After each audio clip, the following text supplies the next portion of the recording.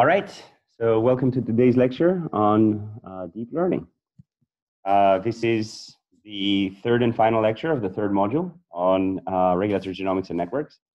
We learned about network structure and regulatory motifs the last two lectures.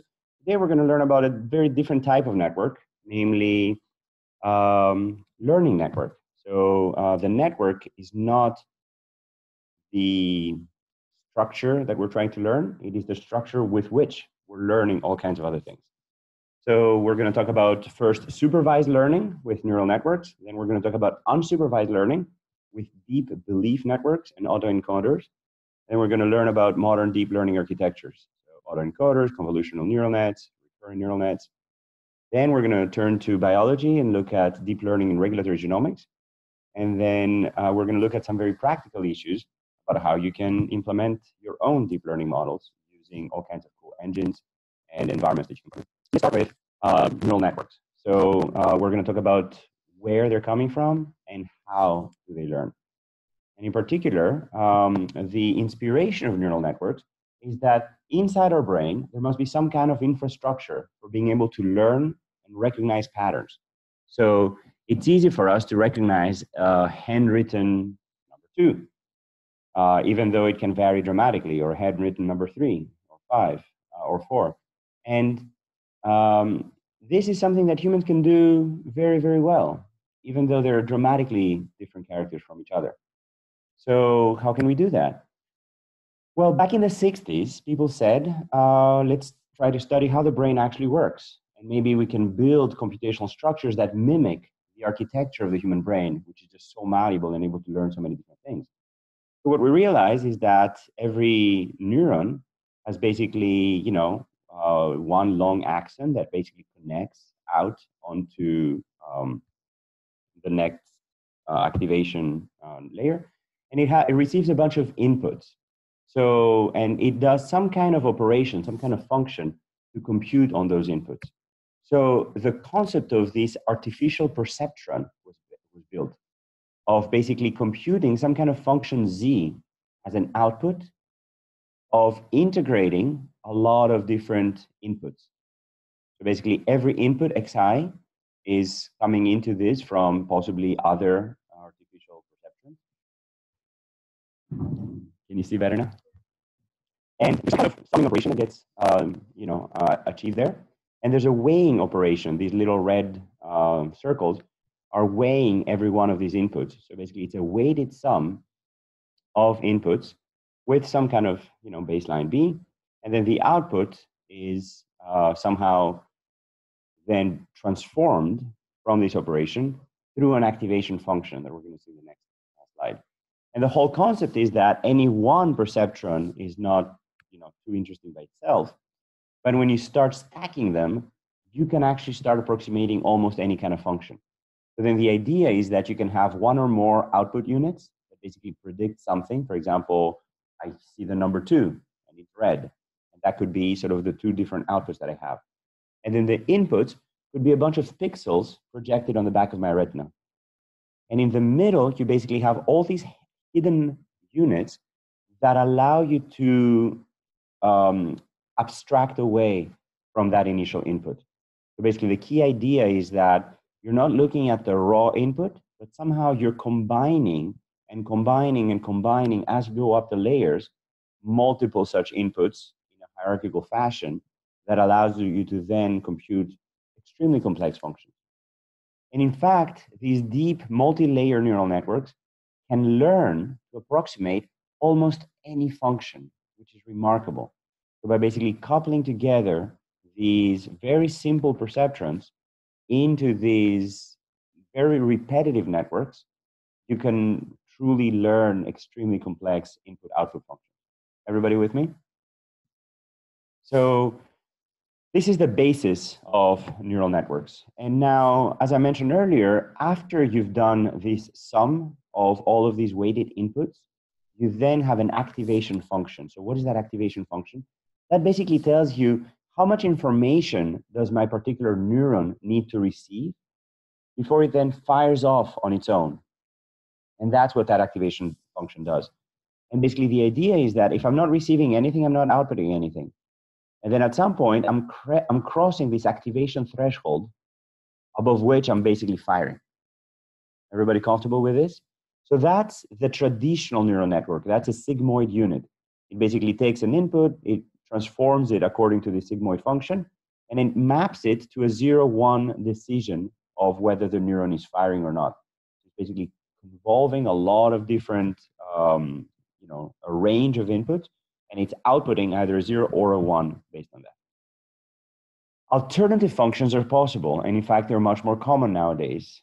In particular, a softmax function, which is basically taking this form, and this allows you to output not just between 0 and 1, but continue outputting the input after a certain level of activation. So at first, you're not outputting anything, and then you're starting to activate, and then boom, what you output is actually the input. Okay, so that's the green function here, the softmax.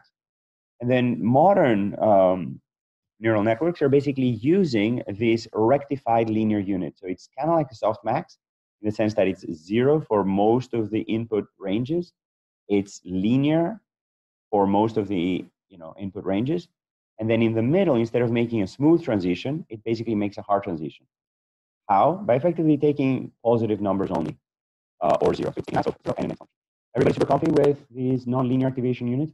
So what they allow us to do is, instead of having a massive linear function where everything will just vary as soon as you vary any one of the inputs, you basically now have activation thresholds below which you're not firing at all, and above which you're now firing a lot. Everybody with me? So how do we now learn in these networks? So we basically saw the building blocks, the perceptron, the layers, the activation units, sigmoid, softmax, or ReLU. Rectifier linear unit. And then what we'd like to do now is actually learn. So how do we learn these extremely complex functions? The way that you learn in a neural network setting is supervised learning. So you basically have some kind of output that you're trying to achieve, and then you're learning a set of weights that will make your network output that function that you're giving it as the training example, using the input examples. So the idea is that, again, you're trying to sort of learn an output from a set of inputs, and then you're going to adjust the weights throughout your network based on the deltas of what you're trying to achieve. Okay? So this is known as gradient learning. So you're using derivatives of this learning function to effectively update your weight at time t based on your weight at time t minus 1 and some kind of gradient that I'm learning. What is that gradient? That gradient is, of course, scaled by a learning rate, which allows you to learn faster or slower. And it basically uses the partial derivative along the dimension of w for your error function. So your error function is basically the difference between what you're trying to predict and what you're currently predicting. So if you're trying to output a 7 and you're at a 6, then that's how much my output is changing as a function of my input. The previous weight to ensure that this previous weight is actually decaying to basically avoid having explosive functions. And then you can also add a momentum that basically said, if I changed in the previous time step in this particular direction, then I'm going to keep that momentum going. Okay? Who's with me with this formula? Are you guys following? Great. So this is what gradient descent does. It basically takes this partial derivative of the error with respect to w. Epsilon is a scaling by the learning rate. This can usually be small, and it's needed not to overshoot the optimal solution. There's a weight decay that penalizes large weights to prevent overfitting.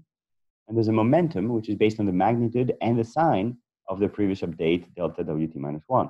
When the direction of the update is consistent, this leads to faster convergence. You can also train using only a subset of samples at a time. Instead of using all of your samples each time, what you can basically do is stochastic gradient descent. Instead of gradient descent, basically do stochastic gradient descent. And that can speed up the computation. How? By effectively randomly sampling a subset of your input and then updating the weights using only that subset. And that turns out to be extremely powerful, actually, in practice.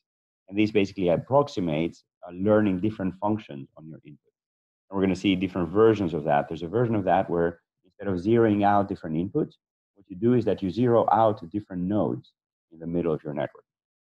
A version of the stochastic gradient descent is online learning, where you update the gradient using only one training point each time. So you do this at every single perceptron along this neural network, and then you're combining them by basically doing back-propagation. So there's a forward pass where you're taking your input and you're calculating all of your changes as you go along.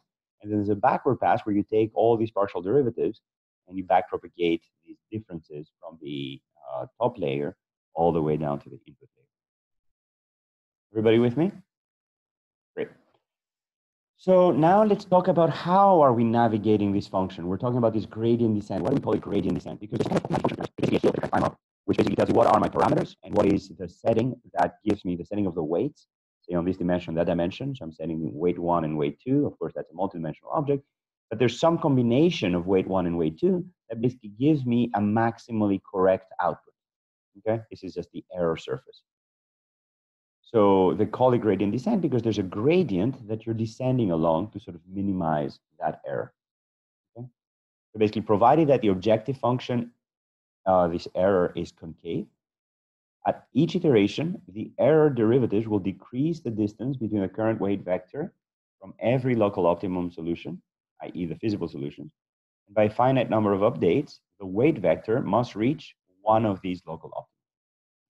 So that's the key idea, because every single time you're taking those derivatives, you're constantly minimizing the error. Of course, you're not walking always in a straight line. Notice here, I'm taking a step that certainly minimizes my error, but I'm not always walking the same direction. I'm sort of zigzagging my way up the hill, kind of like most hills. So there's a lot of challenges associated with learning and with gradient descent. So basically, if the optimal solution space is very narrow, then your conversions might be very slow because every single time you're overshooting that solution. You're going back and forth. And the learning rate must be small in order to avoid overshooting. There's numerical approximations of the gradient that can basically step in incorrect solutions. So basically, if when you're computing your delta, you have slight errors because of floating precision, for example, of your machine, then you might just be slightly off in that direction, and therefore, if your learning rate is too big, you might actually completely overshoot, or just shoot in the wrong direction. You might overfit. If there's too many parameters and too few training examples, you might just find a local optimum that does not generalize. Also, networks take a lot of time to learn, take bigger steps. But if you take bigger steps, to learn faster because your network is bigger, you might end up shooting in the wrong directions. So the last thing is that what I told you about was with a fixed network architecture. And sometimes you need to actually learn the network architecture itself. You need to learn how many layers you would like, how many perceptrons you would like per layer, and so on and so forth. And these are hyperparameters that should also be learned. So basically, there's an outer loop of learning that sometimes can sort of complicate matters. I mentioned this earlier in terms of dropping out individual examples. You can also simply drop out individual neurons, individual perceptrons. So basically, if you're trying to train a very deep model, you have a huge number of updates to make. One way to speed it up is to actually be very sloppy and just forget half of them each time, or just a big fraction of them. And the key is that you're having a lot of networks, each of which is. Did you notice how long it's? I think it's still recording. Yeah. Okay. Good. So. And then, there's interesting connections with Bayesian neural networks as well. So the result of this dropout learning is that instead of getting stuck at some, threshold of performance, with dropout, you can actually get unstuck and you can actually go further down. And that's because you're exploring more of the space by sort of, moving out of these local minima. You're constantly shifting your model right and left, and that actually allows you to get unstuck from these local minima. There's another big issue with learning, which is that these neural networks are extremely powerful. They can truly learn any function. And if you only have 4 points to fit, they can learn a function that goes up and down and zigzags through the points and matches them exactly and perfectly. But the problem there is that your generalization will be very low. In other words, your performance in a new example that wasn't part of your training set will be horrible. And this is actually what happens. So as you're training, your performance on the training set in blue continues to decrease, and that's great. But your performance on the on a new example, in fact, gets worse. So the error actually at some point starts increasing. So the question is, how far should you train? And the answer is, well, until the green line starts going uphill, okay? Until the green line starts getting a higher error. Then you maybe log on to this to make sure that you can also see. Yeah, just to make sure, yeah, you can use the usual one. Just to make sure that, you know, everything is in order. Does that make sense? So basically, and then the gap here is effectively your generalization gap. You can do great in your training set, but at some point you're going to be making things worse in your testing set. So one way to do that is to actually include a validation set. So, you know, part of your training data is set aside, a small part of it, as your validation set. And as soon as your performance in your validation set starts getting worse, you know that you should no longer trying to improve performance on the training set. Does that make sense? Just go to the usual URL that I sent. Everybody with me with sort of how to stop early? All right, so that's the basis of neural networks and what neural networks have been about for the last, you know, I don't know, 50 years or so.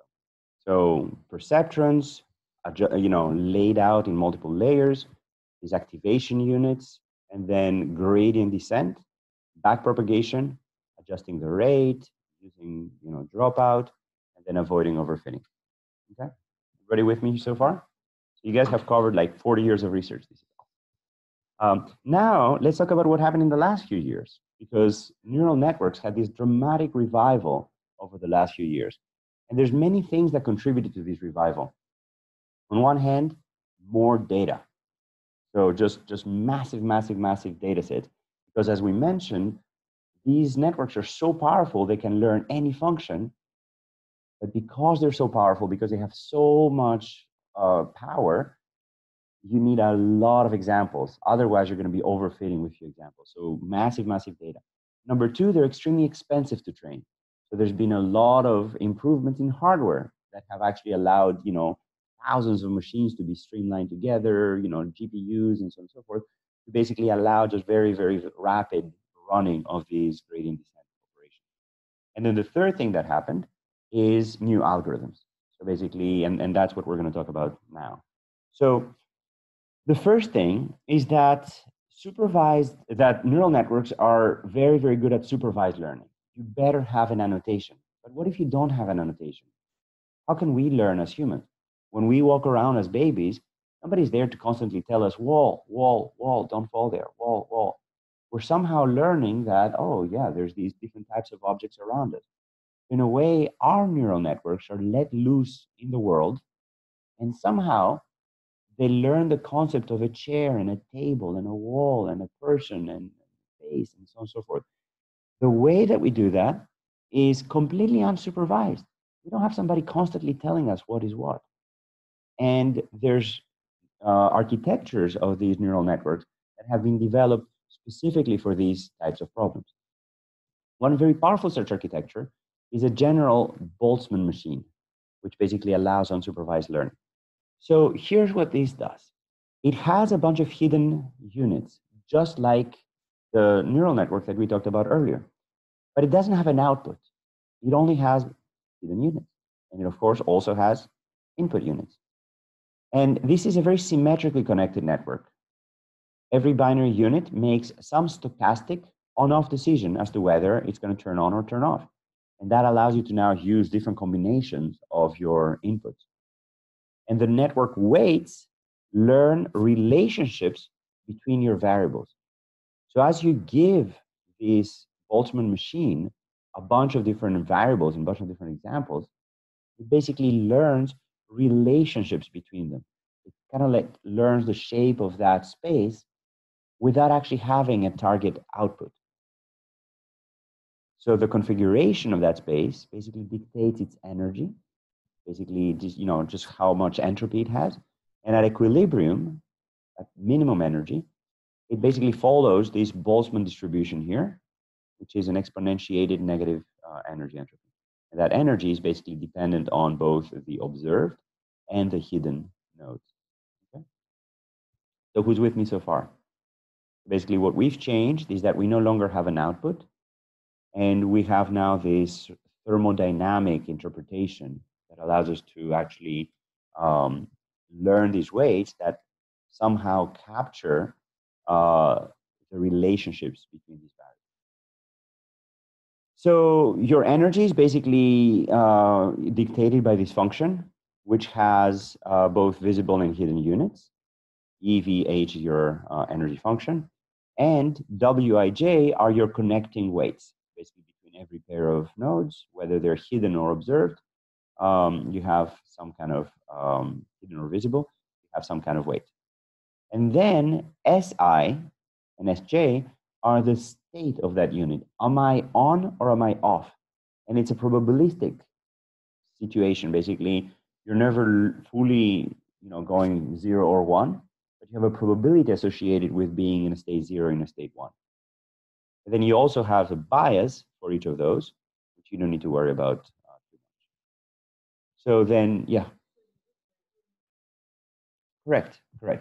Basically, what you're doing is you're randomly initializing the weights, and then you're updating them to somehow learn the function that relates these variables.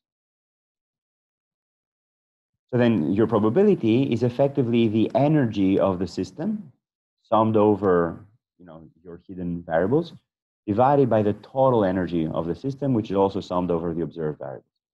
Okay? And this is just a normalization factor to make sure that that adds up to 1. Okay? So you're basically trying to minimize this total energy of the system, and by exponentiating this negative energy, you're effectively maximizing that probability. Okay?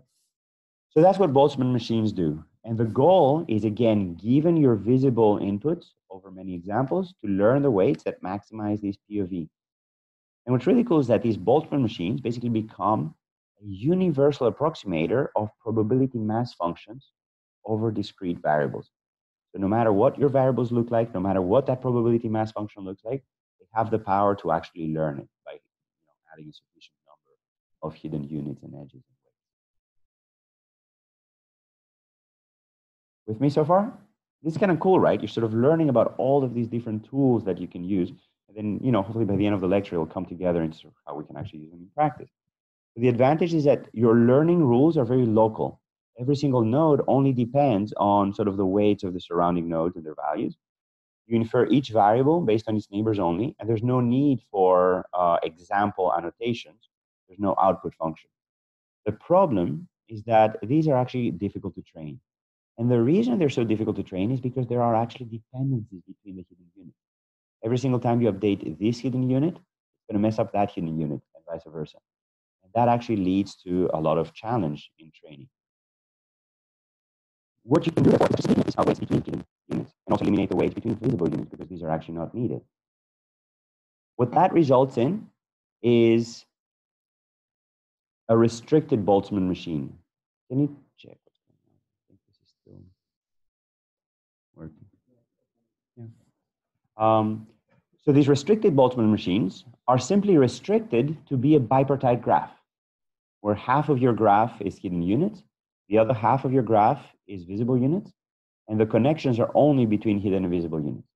Fully connected graph, but it's bipartite only. Everybody with me so far? So there's no HH and no hidden, no visible connections. It's only hidden visible. There's one layer of hidden units, one layer of visible units, and there's a very, this basically creates a very simple unsupervised learning module. And this turns out to be much easier to train than this generalized Boltzmann machine. And the reason is that there's no circularity. Basically, every single time I learn one of them, I don't have to update the other hidden units. And then the objective function is shown here. Again, you can browse the details at your own interest. And this is, once more, too large to estimate directly. You can't just simply take that whole function and optimize it. You can't take all of these derivatives and compute them directly. But what you can do instead is sample through the states of that system. So what we're going to do is we're going to use Gibbs sampling, the same thing that we saw in motif finding. And we're going to apply Markov chain Monte Carlo, or MCMC, for sampling. And what that allows me to do is now start updating only one of these nodes at a time. Okay, we're going to come back to that momentarily. So once I have created my 2 layers, I can then be more creative. I can actually start learning higher level abstractions by stacking more and more layers of hidden units.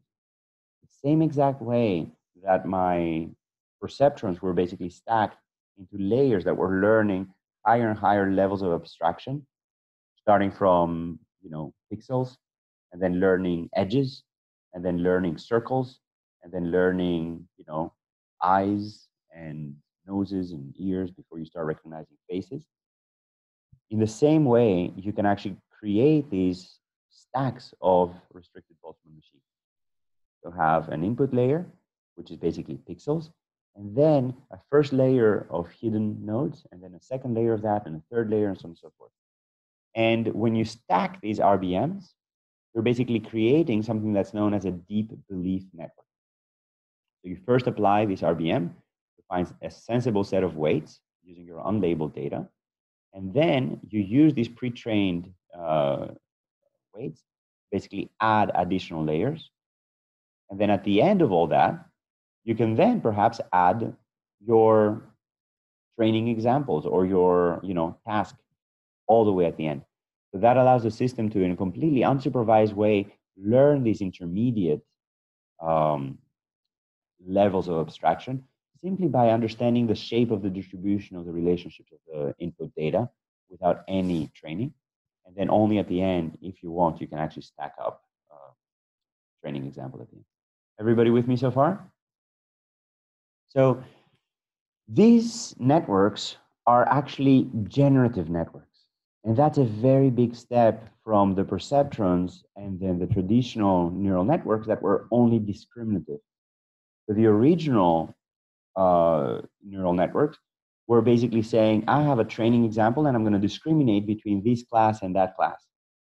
Whereas now what we have is the ability to, am I still sharing my screen? Can you make sure that the screen is being shared? So what I have now is the ability to actually learn the model forward. It's not?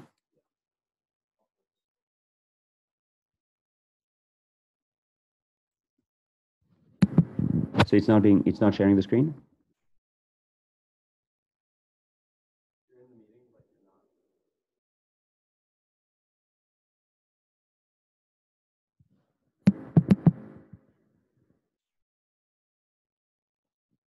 No, it seems that I'm sharing. Share? Oh, no, I'm not. Okay. Can you turn it so that I can check on it? Okay, perfect. Good.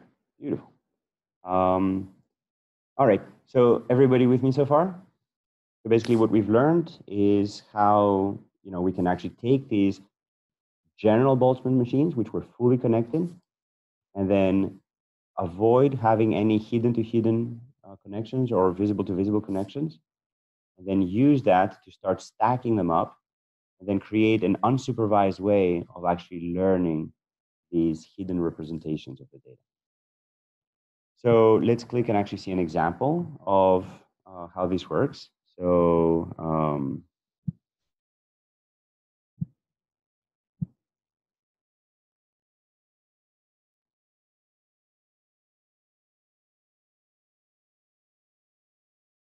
so for example, if the system is actually trying to learn a particular character, you can actually see how these input pixels are in fact firing and updating these multi-layer architecture, and how that's in turn resulting in sort of a classifier that tells you, well, which of these characters are you more likely to be firing. So if I do that with, say, this character here,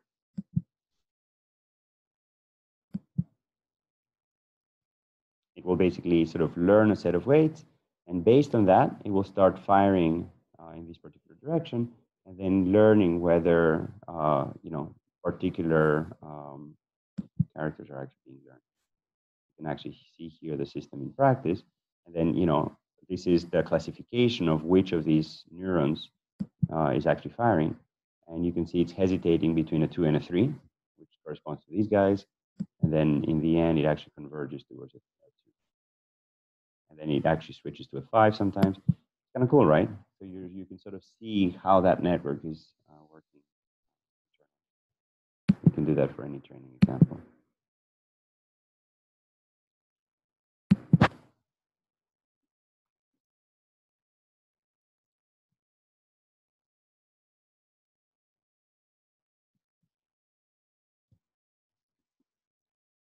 Okay.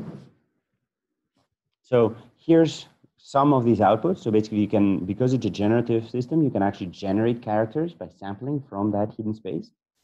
And then you can actually run Gibbs sampling across different iterations to basically end up with this improvement of the weights and convergence towards So how do we do the learning? So first of all, these Boltzmann machines have the advantage of actually having an energy representation. So there's a thermodynamic interpretation of this equilibrium. And what we're trying to do is actually find an equilibrium state where the probability distribution basically settles down. This is not an energy equilibrium where the system settles in the lowest energy configuration. This is where the probability distribution settles down. And at high temperature, you're going to end up being able to overcome these jumps more easily. You're going to be jumping from this state to that state to that state and so on and so forth. Because at high temperature, you're making more of these jumps more easily. But then as the temperature cools down, you're going to need more activation energy to exit these very deep cavities, basically resulting in actually staying in a local maximum. So by having a high temperature initially, you're able to get out of local maxima. But then by lowering the temperature as you go, you're sort of making sure that you eventually stop at these larger global. So what you can do is effectively scale this Boltzmann factor that we saw earlier by the temperature. So you're adding a temperature term in your Boltzmann machine. And you can do that by basically simply scaling the energy according to the temperature. And then you can vary the temperature, and this delta E that you're willing to tolerate at every step will basically become a fraction of that temperature. And if that ratio is greater than some random number, then you're going to take that step. And then the smaller the activation, the lower the temperature, the more the activation barrier is before you switch from state to state. So that's basically a temperature-dependent training, which basically initially allows you to take bigger steps, and then as you go, take smaller steps. The next step after that is to start updating each of the units. So you now have this temperature, and now you'd like to update each of the units. How do you update each of the units? Well, as we mentioned earlier, updating all of them jointly requires computing this crazy gradient that depends on so many variables, which is very difficult to infer. Instead, what you do is this Markov chain Monte Carlo. You start with some kind of training vector on the visible unit. You update all of the hidden units in parallel, and then you update all of the visible units in parallel to get a reconstruction, and then you update the hidden units again. Okay? You basically start with visible units, and then you update each of them using only the local connectivity patterns for each of those units. And then, based on these hidden units, you then re-emit these, updated examples, and then you keep learning back and forth. And that allows you to now learn function based on those.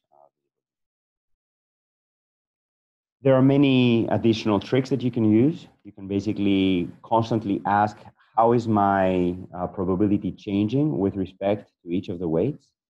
You can basically sample both positive and negative examples. Because it's a generative model, you can generate positive examples. You can also generate negative examples. And you can basically use the two to discriminatively train based on things that are not in your current input set. There's another trick called the wake-sleep algorithm, where there's a positive phase, which is the wake phase, where you're basically clamping the visible units with the data, and then you use the input data to generate hidden activities. And then you sample the hidden state from this Bernoulli distribution. And then there's a negative phase where you unclamp the visible units from the data, and then you generate negative data by basically taking the opposite of what you would expect. And then you use this negative data to generate hidden activities that are negative. You're basically going back and forth between observing your data and then creating hidden activities, and then ignoring your data and then generating negative data. Okay? So these are the two types of these neural networks. So you basically have these supervised learning networks based on this back-propagation algorithm that is constantly trying to adjust the weights to best predict a function that you're trying to achieve or a set of inputs. And then there's these unsupervised learning approaches where you basically are learning a set of relationships between variables in your input set without necessarily having annotated example categories or output levels for each of them. And then there's this energy interpretation, which allows you to sort of carry out simulated annealing. You can sample without having to compute the entire distribution. You can sample from that posterior distribution using Markov chain Monte Carlo sampling. And then there's these sort of two phases where you can either observe your data and then infer hidden activities from that, or hide your data and then generate either positive or negative data from your model. So these are sort of the more classical architectures. Over the last few years, there's been this incredible revival that has created additional architectures. So one of them is an autoencoder, which is actually a very, very cool system for actually turning supervised learning algorithm into an unsupervised learning algorithm, which is very, very cool. There's convolutional neural networks that allow you to sort of group together multiple regions of your input and then extract features from them using these convolutional filters and pooling. And then recurrent neural networks that basically allow you to learn linear or temporal relationships, which can be very helpful in a time series data, or for example, along the genome. So let's dive into those. So what's an autoencoder? An autoencoder is basically saying, listen, my network is just so good at predicting almost anything, but I don't have any training examples. So what I'm going to do is I'm going to give it a cat as an input. I'm going to ask that it predicts a cat. It sounds trivial, right? You see a cat, you predict a cat. Like, you see an image of a cat, and then you generate an image of a cat. But here's the trick. You constrain the model complexity. You basically have many, many, many input nodes, one for every pixel. You have many output nodes, one for every pixel. You're forcing your output to be exactly your input, but you don't give it that many pixels in the middle. By basically giving it fewer intermediate nodes, you're actually forcing it to learn a higher order representation or a lower dimensional representation of that input. Who's with me so far? This is kind of a cool idea. Does it just blow your mind? Yes. It blows your mind. This is just such a cool thing. And effectively, it'll be a very poor representation here in the middle, but it will learn the important features of a cat or of your input. It's effectively doing the same thing as before, where we're now, without any kind of supervision, we're able to learn representations of the data, abstract away from the raw pixels into representations, but we're doing this by basically tricking a supervised algorithm to work in an unsupervised way. Any questions?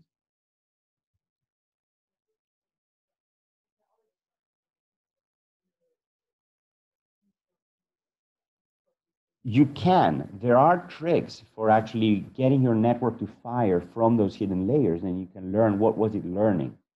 So, there are many ways to actually extract information from what is currently, very widely known as a black box. But these neural networks, basically, from the set of weights that they've learned, you can actually get them to fire, and then you're going to learn what are these internal representations. Of course, this is just a cartoon, but, it's not going to spit out something like that, but you might see edges that sort of, correspond to ears and a nose and a mouth and stuff like that. One way to make autoencoders work more easily is to actually pre-train them with these restricted Boltzmann machines and basically effectively learn representation for future supervised tasks. You can basically first run an RBM, all the way to here, and then actually, give it the rest of the architecture as a way to sort of learn, these intermediate steps in a more generalizable way. And after this pre-training, you can now unroll the RBMs, basically create this deep autoencoder. So why is it called an autoencoder? Because you're basically, auto is because it has the same exact thing at the beginning and at the end. And then encoder is because you're actually forcing it to encode it in this small set of hidden nodes. And this intermediate in the layer, you create a bottleneck of information. Everybody with me so far?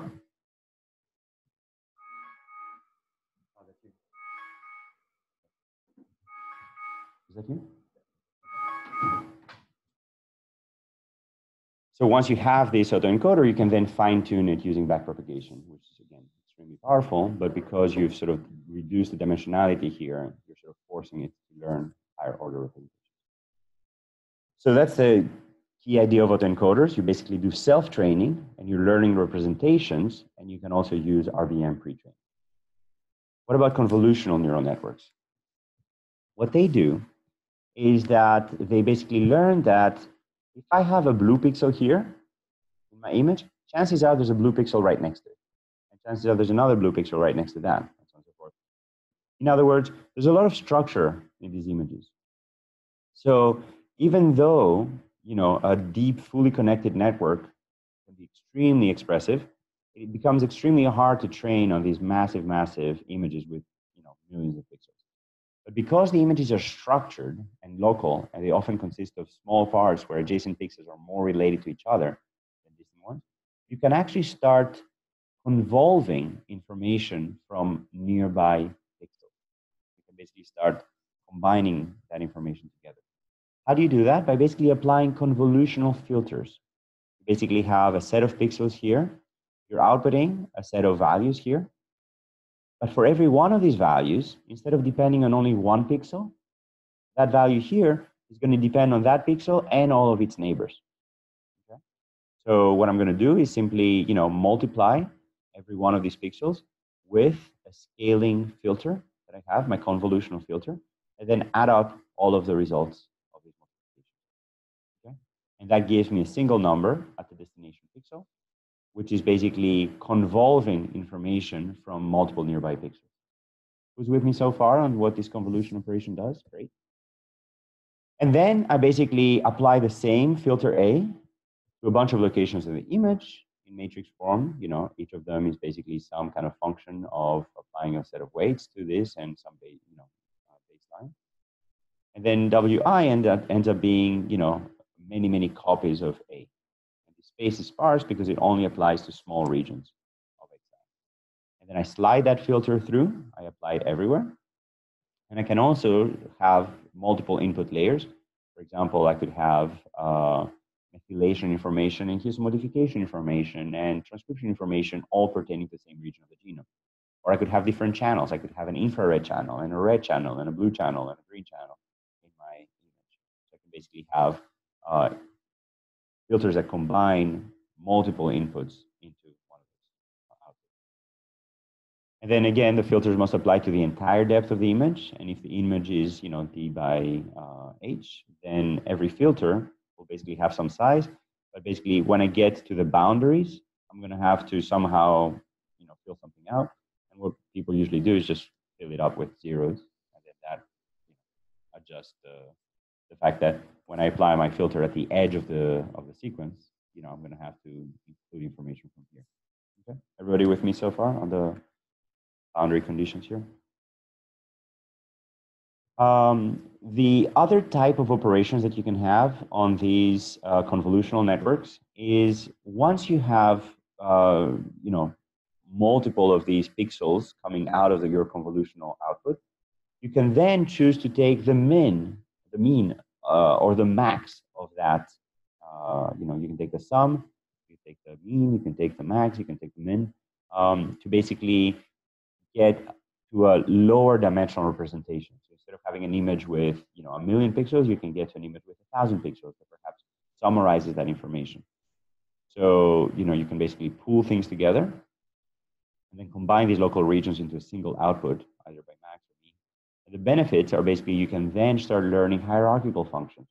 You can basically have an edge here and an edge here and an edge here. And then when you sum them all up, you can just say, oh, wow, there's a sufficient number of edges. This must be a ball, or this must be a tree, or something like that. So the benefits are hierarchy, translation invariant, because if I fire here to the left or here to the right, by taking the max, it didn't matter where I fired. And it also reduces the overall dimensionality of the data. And it also allows you to have nonlinearities. As we saw earlier, the nonlinearities were actually very important in learning for these deep learning models. And then the nonlinearity here comes from the fact that you can apply a max operation. That's not a linear operation. I can vary my input, and then the output will not vary. So the last type of architecture is a recurrent neural network. So then the idea here is that you're connecting layers temporally next to each other. So basically, for every time step, you have a set of inputs, hidden layers, and outputs. And then for the next time step, you have the same architecture, but now you allow connectivity from one time step to the other. So that creates a layer of memory. So basically, if you've seen something, you now have a function that relates the next time step to the current time step. So that allows you to now start encoding linear relationships along either time or along the genome, and so on and so forth. So this can be very, very helpful. I mean, this actually has been completely revolutionary for speech understanding. So in speech understanding, syllables and phonemes and all of those sounds and utterances that we make are in fact dependent on each other temporally. And you actually learn to anticipate the next one as the previous one is coming. So you have one of those, actually it turns out, in your head, which basically is priming your auditory system for what are the sounds that are the next, the most likely to follow the current utterances that you have based on the model that you're learning of the world. And that has actually made it extremely powerful for learning speech, for understanding speech patterns and doing voice recognition. You can actually talk to your phone, and your phone will actually transcribe what you're saying. And the other cool thing about that is you may have seen Gmail now does that. You start typing, and then it says, here's the rest of your sentence. It's actually using this recurrent neural network within there. It basically learns the patterns of relationships between the current time point and the next time point. It's by having this edge here that Gmail is actually now able to predict what you're going to type next, or to sort of create a reply for you on the fly. When somebody sends you an email, you now have different replies. And this actually learns both from many users as well as from your own behavior using these recurrent networks. Who's with me so far? Who feels that they've learned something? Yes, good, awesome. So what did we learn? We basically learned about supervised learning architectures. We learned about unsupervised learning architectures. And we learn about these new techniques for combining information, for making it serial, for combining structured information, for making it hierarchical and temporal, and so on and so forth. Let's now turn to applying all that to DNA sequences. Right? All right, so here's the three applications that we're going to look at. We're going to look at the splicing code, not the slicing code, but the splicing code. We're going to look at regulatory grammars, and we're going to look at three-dimensional structures, which are three completely different domains of knowledge. So the first such program was basically written in 2010, so 8 years ago now, and basically sought to predict splicing patterns. How? By basically feeding the system raw sequence, exon, intron, and so on and so forth, and then extracting from 300 nucleotide bins features that were then convolved together into a prediction that allows you to say, is this going to be a spliced exon or not? Okay. So the feature sets were known motifs, the structure of a transcript in target exons and adjacent exons, and the output was basically whether a particular exon was going to be included or not. So basically, you know, probability of inclusion, probability of exclusion, and you know, probability of just non-coding. Everybody with me so far? So basically what you're doing now is using all of these incredibly powerful learning architecture to predict things about the genome by giving it sequence. So how did this splicing code work? It basically had only one such hidden layer, and it had, you know, thousands of RNA and exon features. And then the output was a multi-output system rather than a single output variable, a multi-output variable that was basically telling you, will this exon be included or not in the central nervous system, in muscle, in, in the embryonic stages, and in digestive tissues. The number of hidden units followed some kind of Poisson distribution.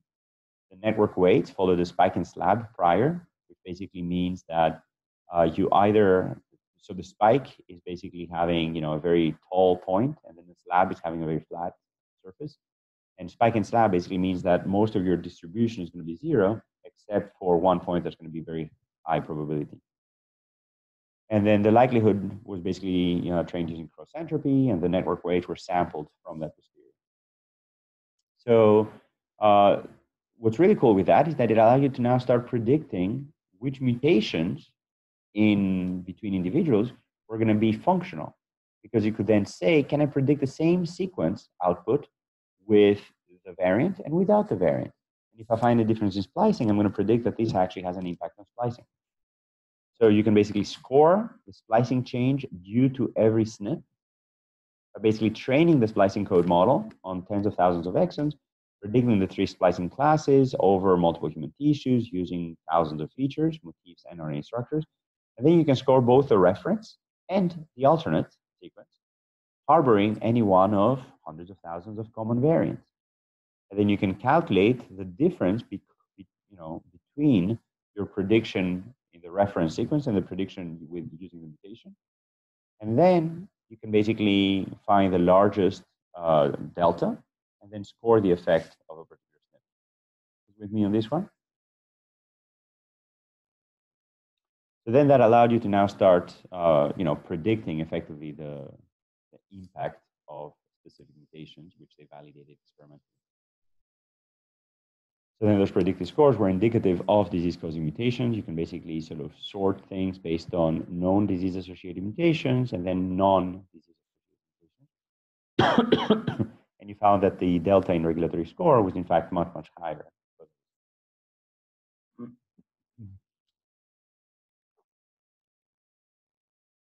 As I mentioned, the authors then went to actually validate their predictions using RT-PCR. And they found that indeed, when they predicted that splicing would happen, they would do the experiment and splicing would actually happen. So then, a few years later, this single hidden layer became multiple hidden layers, and now allowed them to learn, higher order relationships between these functions. There were several limitations. You required a threshold to define discrete splicing targets. It was not taking into account exon expression level in specific tissue types. It was using a fully connected network, which basically imposed a huge number of parameters, so 13,000 parameters. And then, it wasn't clear whether different models would actually achieve.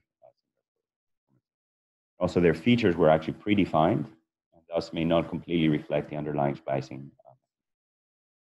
And it was also not trivial to interpret which features were important. So that was the first model. It was, quite a breakthrough at the time.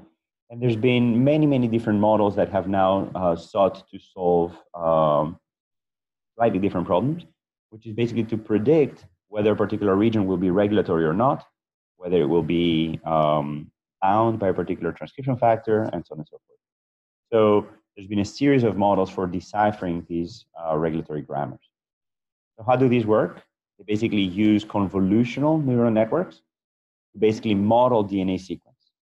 Again, convolutional neural networks are those networks that allow you to sort of take multiple nearby pixels, in this particular case, multiple nearby letters of DNA, and then predict features from those.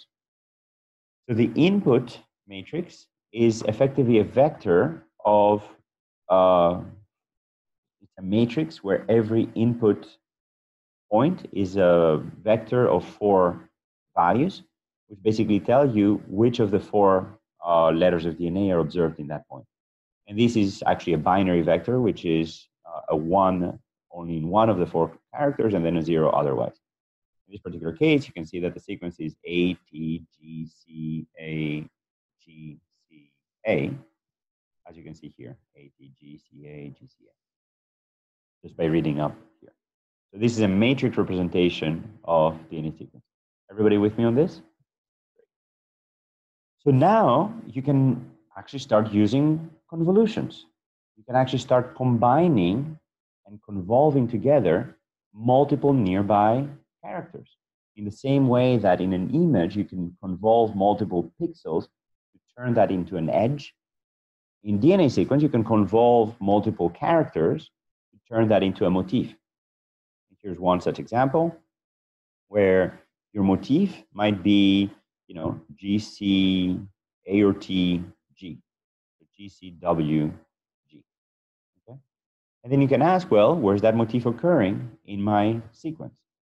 And if you score now that motif as you scan along your sequence, you're going to get a convolution output, which basically tells you where did that motif fire. This should look familiar because that's exactly the model we used last Thursday when we're talking about regulatory motif scoring. Only now it's in the context of this convolutional neural network. So in the first position, you know, this GCWG motif doesn't score very well. Second position doesn't score very well. But in the third position, scores very well. And in the sixth position, scores very well. Let's see why. So here's your underlying sequence. You basically have, you know, A, T, G. So when that G starts and you run your GC, A or T, sorry, A or G, G, you have G, great match. C, great match. A or T, great match. G, great match. Okay? So you now have convolved these particular, you know, these 4 nucleotides, you've convolved them together using this convolutional filter, which is representing a motif. Who's with me? Awesome. Any questions? Awesome. So I'm now convolving this here, and then, oh, guess what? There's another match here. G, C, A, you know, G, C, A, G. That matches my motif again. Okay. So then as I run my convolutional filter, as I scan it past my matrix of input sequence, I basically have firings here and there. Sounds good? Great. So basically, what's really cool here is that evolution can actually extract these invariant features from your sequence. You basically have this convolutional module that basically applies multiple convolutional filters. Each convolutional filter, in fact, represents a motif. And then you have a rectification. Remember this ReLU layer, this rectifying linear unit, which is basically saying, did my motif score in any of these positions, for example? Did I have a motif score in this 50 nucleotide interval? And here, I basically have a pooling operation where I'm taking, for example, the maximum of these 50 positions, and I'm basically firing yes if that motif had a match. Doesn't matter how many matches. If it had a match, I score 50. Okay. It could also be a plus operation. You could basically say just how many matches were there in that 50 nucleotide interval. So what's really cool here is that operations that are very standard to these convolutional neural nets are in fact exactly the same operations we would like to apply as biologists on the genome, by basically counting motif occurrences or seeing if a motif is there or not. It's a very natural interpretation of genomic sequences. So rectification basically ignores the signals below some threshold. So, I don't need to have a score for every single position. I can just say 0, 0, 0, 0, 0, 0. Oh, here it fired. And then that's where the different units of activation thresholds come in. So I could have a sigmoid that basically says, for all the zeros, I don't care at all. And then boom, it starts firing. And then it maxes out.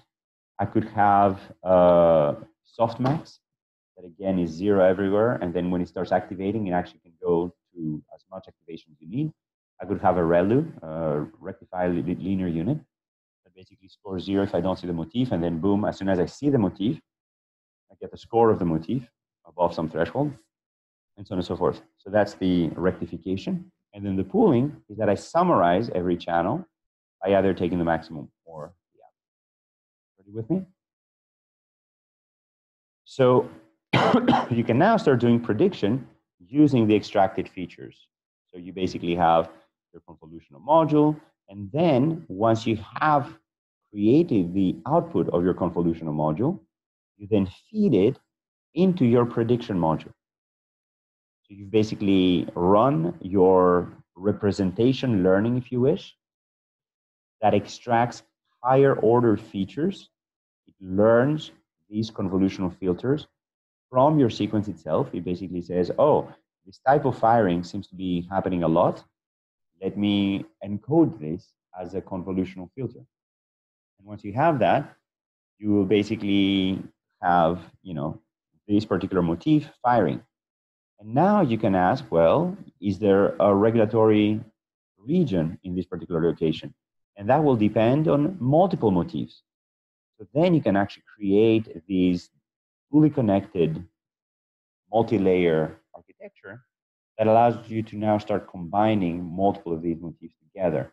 And if two of them fire in a particular location, then that one might fire, basically saying, great, I have this motif or that motif, which becomes a grammar.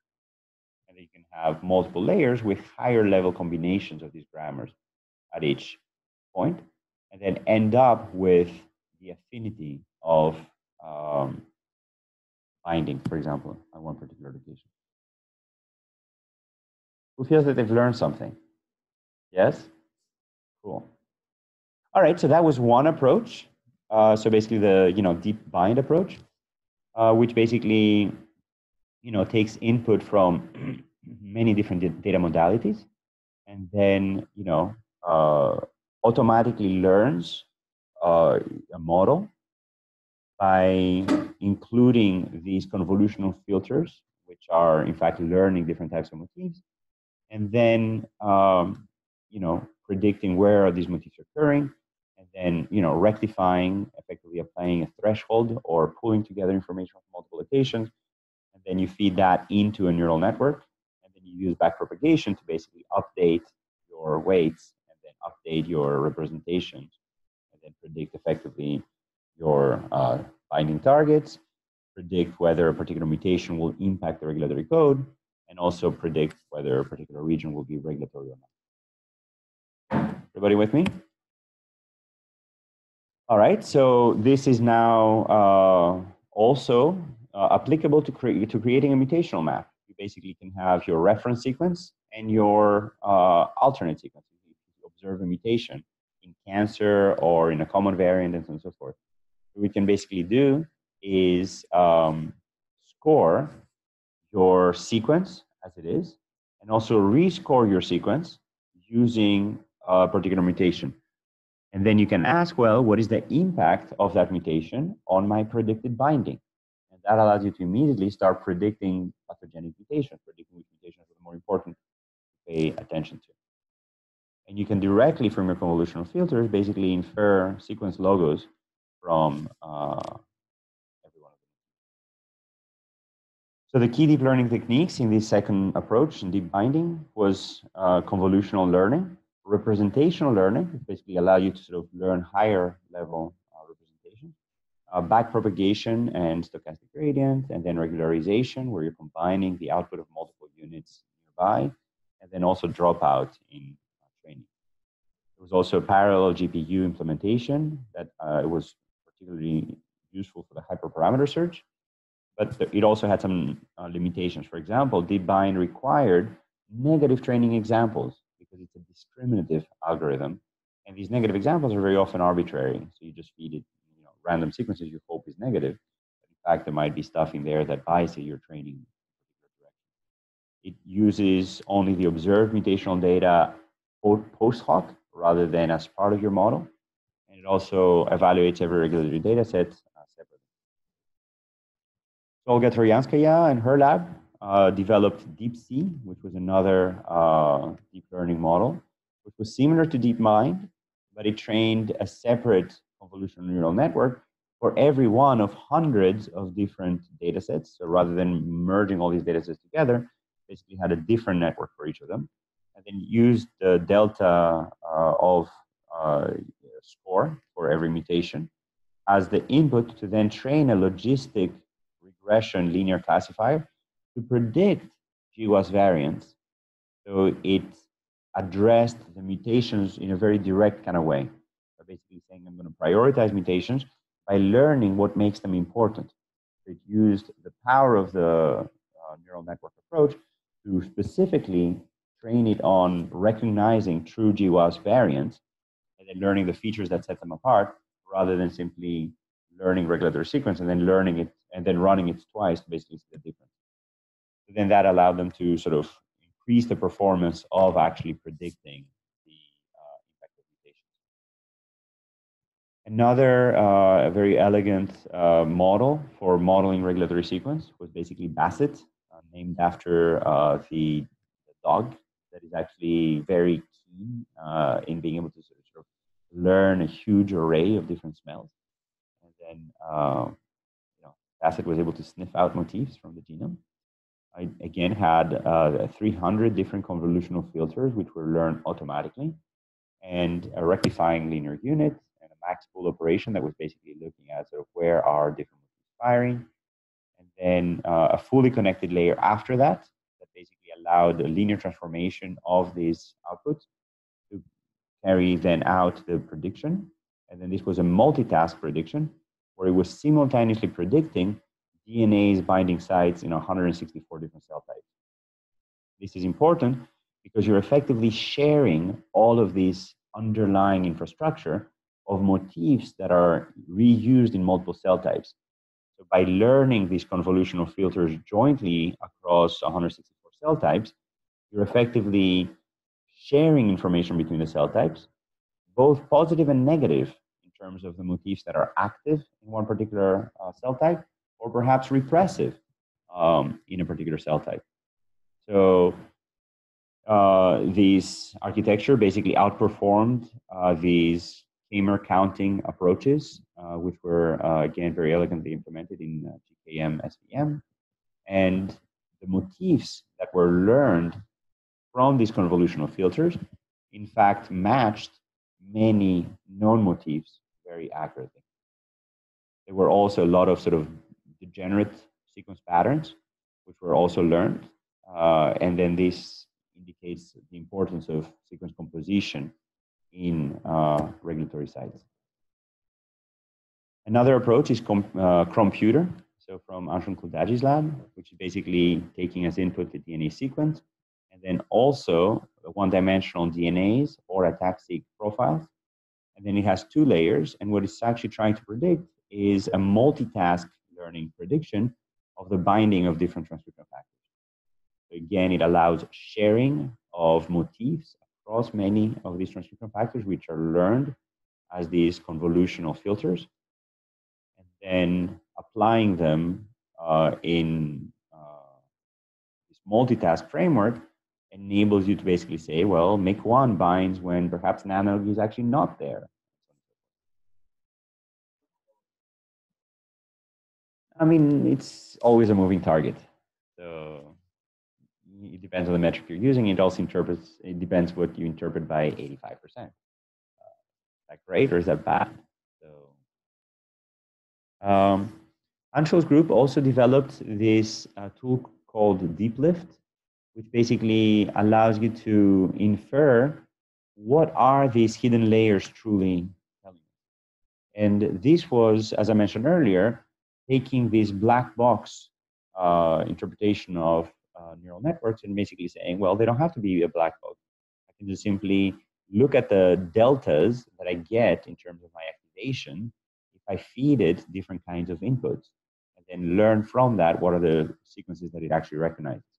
So the key idea is that this rectified linear unit is actually piecewise linear, and backpropagation differences of outputs using observed and referenced inputs, for example, inputs of all zeros, would allow you to obtain a gradient with respect to the input that would then allow you to figure out the importance of any input to any output by weighing the features by the input itself. So it's a cool trick for actually getting the network to sort of tell you more about its internal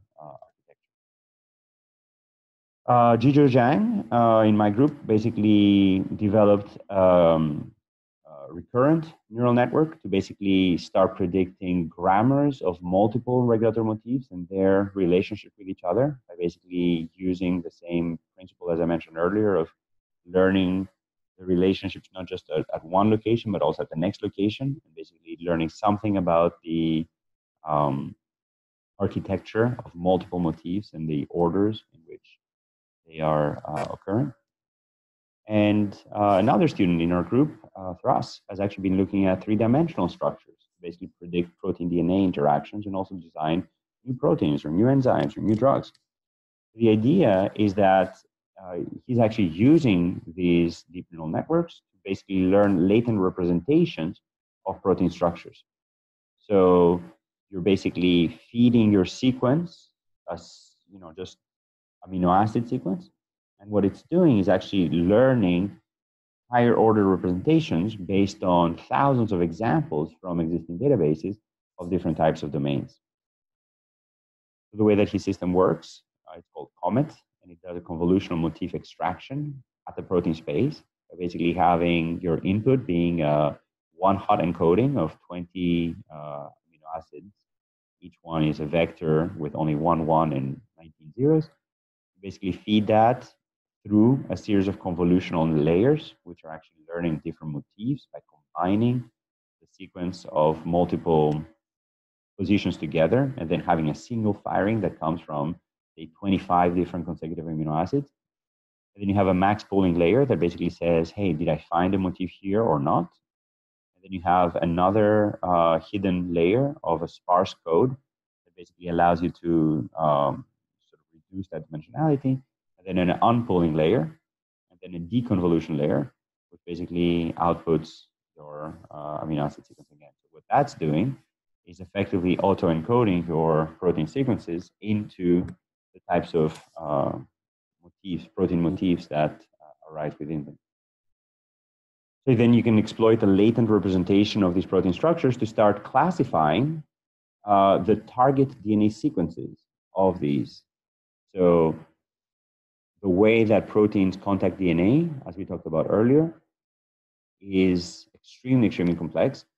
But for some proteins, there is actually a code that you can start inferring. And specifically for endonucleases, which basically contact the DNA and cut it. That's what Cas9 does in the CRISPR-Cas9 system. So it basically has an affinity for DNA, and it's able to actually go in and cut DNA. So what Thras is now trying to do is basically predict, if I run this on a huge database of proteins, can I predict new Cas9 proteins, for example, that will allow me to cut DNA. So we talked about a lot of topics. We talked about supervised learning. We talked about unsupervised learning. We talked about neural networks and deep belief networks. We talked about autoencoders and convolutional neural networks and recurrent neural networks. And we also talked about some initial applications of these architectures in regulatory genomics, specifically predicting the splicing code, predicting regulatory grammars of binding of different transcription factors in different cell types, accessible regions, and so on and so forth. And also going beyond the one-dimensional structure of the DNA to more of the three-dimensional folding of different proteins, and then recognizing folds that will, for example, bind to DNA or bind to specific motifs or interact with other proteins and so forth. The last thing I want to leave you with is that you don't have to, pick up a blank sheet of paper and start coding to encode these architectures. There's basically a huge number of tools that allow you to now define these deep learning models and then use them in very efficient ways. So there are all of these deep learning models that I mentioned are actually implemented in multiple libraries. So you can have convolutional neural networks, recurrent neural networks, deep nets, leaf nets, and so on and so forth. And then the three main tools that people are using are Theano, TensorFlow, and Torch. They have different advantages and disadvantages for each of them. And then these libraries have many of the following features. They have automatic or symbolic differentiation on computational graphs by back-propagation. They actually compile your code for GPUs, and therefore enable speedups that are very akin to this extremely highly optimized and parallel implementation of these core neural network functions. They have, in addition to these very low-level systems, there are higher-level systems of neural network libraries that wrap on top of Theano and on top of TensorFlow, and that simplifies the creation of neural nets. For example, Keras or Lasagine are actually wrapping on top of that and enabling you to write these neural networks very quickly. There's also more powerful GPUs, which are very easily accessible, and also cloud computing, which is also very easily accessible, which allows you to now start building more sophisticated, more powerful models by not having to rely on only what you can run on your laptop, on your desktop, or on your desktop, but you can actually have thousands of GPUs, if you want to run something that's much more involved. So here's one example that Alvin put together on using deep learning, using this system, Keras, for a one-layer convolutional neural network that has a binary output. Okay? Let's walk through it. The first thing you do is, you import Keras, and this will automatically import Theano and TensorFlow as well. And then you basically do the following. So this is all Python code. So from keras.layers.convolutional, import convolution 2D, max pooling 2D. From keras.models, import sequential model. From keras.layers.core, import activation, dense, dropout, flatten, permute, reshape, time distributed dense. Kind of cool, right? Like you don't have to write all that. And then your input shape is 150 nucleotides each time. This is one hot encoding and 4 letters, ACGT for DNA. You can have 20 here for protein. And then you're basically declaring your network architecture. So basically, and your training parameters. So your filter will be 10, your convolutional height will be 15, your convolutional width will be 4. Again, these 15 long motifs. Your pool width and batch size are going to be 5 and 1,000. Your number of epochs is going to be 20. And then you're running this sequential model. You're initializing this CNN. And then you're adding this 2D convolutional filter that basically uses all of these parameters that you just defined before. It's the convolution of 4 nucleotides, 4 ACGT, 4 letters times 15 nucleotides. Every offset of 1, and then 10 filters per convolution. And then you're adding this activation, which is this rectified linear unit. You're adding this max pooling of size 1 and the pool width, which was your parameter before. And then you're flattening this model. And then you're outputting the nodes with dimension 1. And then you're using a sigmoid because it's a binary output. So it's 0, 1. So you want it to be 0, 1. And that's what the sigmoid does very well. And then you compile it using this Adam optimizer. And then you're using binary cross entropy as your loss function. And then you basically fit your model into a sequence X. Basically have some training examples Y, using the batch sizes and the number of epochs that we talked about earlier. And then your predicted Y is simply, whatever your model predicts. I think this is kind of cool. Who's ready to go and write your own CNN? All right. That's awesome. Good. So we should give that away. All right. So what we talked about today is supervised learning with traditional neural networks. So defining the perceptron, putting them together in layers, using different types of activation units, Sigmoid, softmax, and ReLU. Learning using gradient descent, back-propagation, the rate of learning, using dropout, avoiding overfitting by having a training set, and a test set, and a validation set. Unsupervised learning, so basically this is representation learning. This is not having a specific output, but this is learning the patterns of the input using deep belief networks. And we built them up from Boltzmann machines initially, and then restricted Boltzmann machines or RBMs, and then stacking those into multiple layers to create these deep belief networks.